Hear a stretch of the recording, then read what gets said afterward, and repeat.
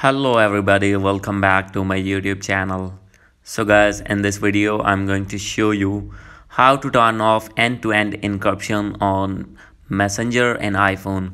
So guys, if you are using iPhone or iPad and want to remove end-to-end encryption, I'll help you how to do this. So let's get started without wasting any time. So guys, when I am going to click on learn more, then guys you will see this type of interface, but there is no option to remove this.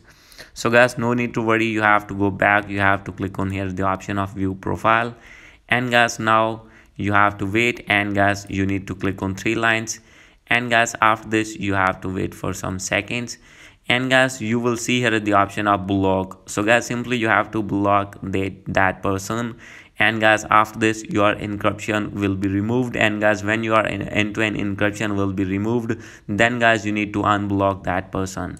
So guys, this is the first way, and guys the second way is you have to go back on your home screen, and guys now you have to open that person in which you want to remove your end-to-end encryption, and click on your main option, and guys you need to scroll it down. From here you have to restrict that person, and guys after restricting, then guys your end-to-end encryption will be removed, and guys after removed your end-to-end encryption, you have to unrestrict it again.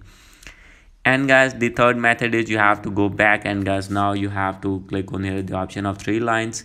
Now you have to click on settings.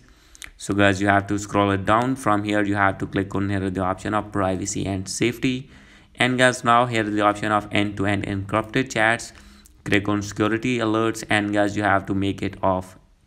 And guys after doing all these settings, your end-to-end encryption will be removed. So guys, hope you like this video. If you like this video, please do subscribe my channel. Thank you.